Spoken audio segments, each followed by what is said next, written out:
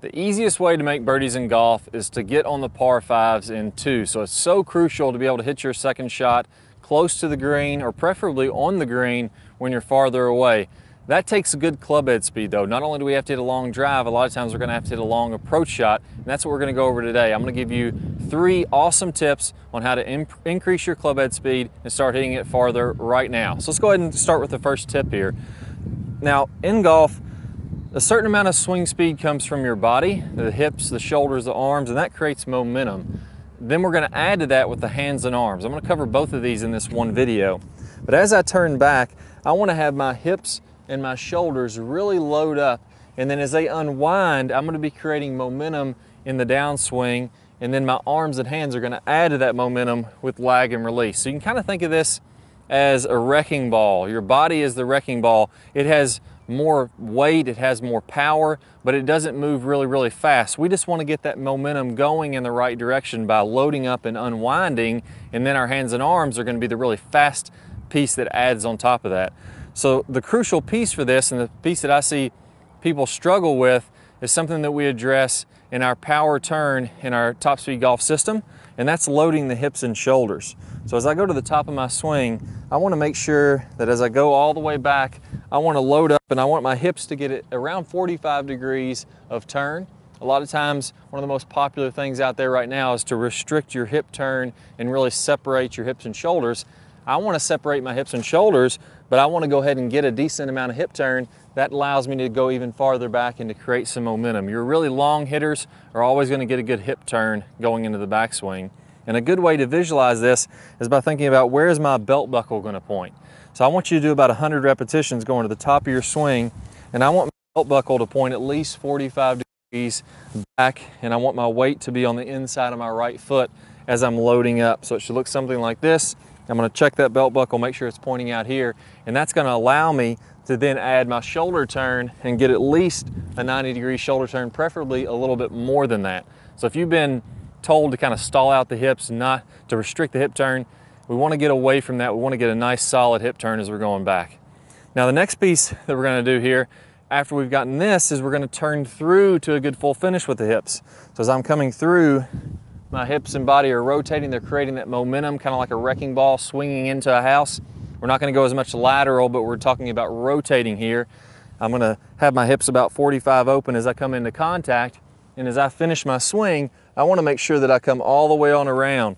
So if you look at my hips now, if I look at this belt buckle, it's going to be pointing at least to the target, preferably even a little bit to the left of the target. Some people that don't have as much flexibility, just to the target's going to be fine. But again, that's getting me to load up going back and to rotate that coming through to create that overall momentum in the swing. Now that we've got the momentum of the body, we've got that baseline for speed, let's add to that with the arms and the hands. This is where you're going to really get the leverage in the golf swing. So as I'm coming down in the golf swing, we all know that we want to have lag as we're coming into this golf ball. And then the key here is we're going to release this lag out in front. So lag is simply an angle between my forearms and the club as I'm starting down. And then as I release that, I'm going to get rid of those angles, and that allows this club to whip through contact. So what I'd like for you to visualize here is, let's imagine in the backswing, let's imagine there's a wall right here, a giant brick wall. Well, in the backswing, I want to be nice and wide, and I want my club head to bash into that brick wall. So I'm going to slam my club head into the brick wall going back. I'm getting really wide. I have very little wrist set, and as I'm coming down, I want to imagine having that angle of lag, and I'm going to miss that brick wall. So I'm inside of it coming down. Then I'm going to release all that speed. So I want you to go ahead and do about 100 repetitions with that good visual in your head. Wide, club head's going to be going through the brick wall going back. As I come down, I'm going to miss the brick wall, and then I'm going to let all of that release. So do about 100 repetitions of that. Also do 100 repetitions focusing in on the belt buckle that we did first. And then I got one more drill for you that's going to really help it take this over to the top. All right, so one thing that people often don't think about is where we're actually making contact on the face. And there's different pieces of the face that are going to allow you for a lot more speed and a lot more distance, and there's some that are absolutely going to destroy your distance. So if we imagine the club face broken into 4 quadrants, we're going to have a vertical line here and straight up and down in the sweet spot, and then we're going to have a horizontal line in the middle of the face. So we have quadrant number 1, 2, 3, 4 on the club face. Now, whenever I hit in the bottom two, or the bottom lower two quadrants, so 3 and 4, what's going to happen is what's called gear effect. And as my club hits the ball, it's actually going to roll the face forward because I'm hitting below the center of gravity. And as that face rolls forward, it creates spin, more backspin on the golf ball. So if I do this off quadrant number 3, not only does it create a lot more backspin, but it also twists the face open, or close this way, which is going to spin the ball to the right. So if I hit it off quadrant 3, I'm going to have a ballooning fade kind of shot. So if we're going this way, it's going to balloon up and fade, and that really, really kills your distance. We can't have that happen. That's the weakest part to hit the club. The second weakest part is the low toe shot. That's going to also get you more backspin, but now the ball is going to start hooking. It's not going to launch high enough, and it's really just going to give you bad results there too. If we go higher on the face, we're going to have less spin and a higher launch. If we can launch the ball high with low spin, we're really going to hit it far. If we go off quadrant number 2 up here high and off the hosel, that's going to slow down our club head speed, or our ball speed a little bit, because again, that face is going to twist in. So where we really want to hit the ball is just slightly high on the face, either dead center on the sweet spot, a little above the normal sweet spot where you'd think of it, or slightly on out to the toe. That's going to get us a high launch. It's going to get us low spin, and that's going to promote a little bit of a draw. So if we have a par 5, a second shot on a par 5, and we're not sure if we can quite get there, go ahead and take a good rip at it and try to hit it high on the toe. You're going to get the farthest shots you can get.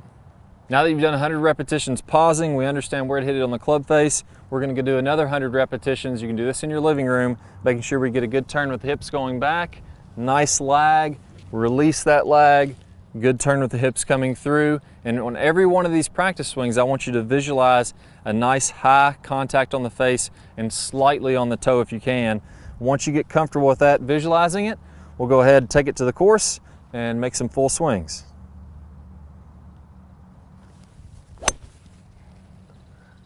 All right, guys, focus on those keys and you're going to hit it a lot farther. Good luck.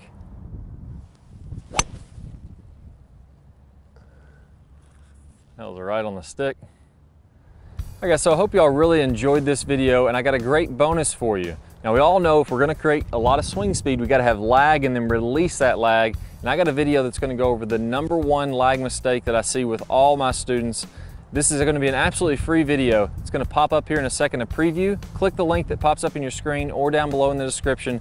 You'll be able to see that entire video absolutely free of charge. If you like this video, please click the like button below. That always really helps us out. And click the subscribe button. That way you'll see our latest videos to help your golf game, plus Swing Speed Saturdays. I'll see you guys soon.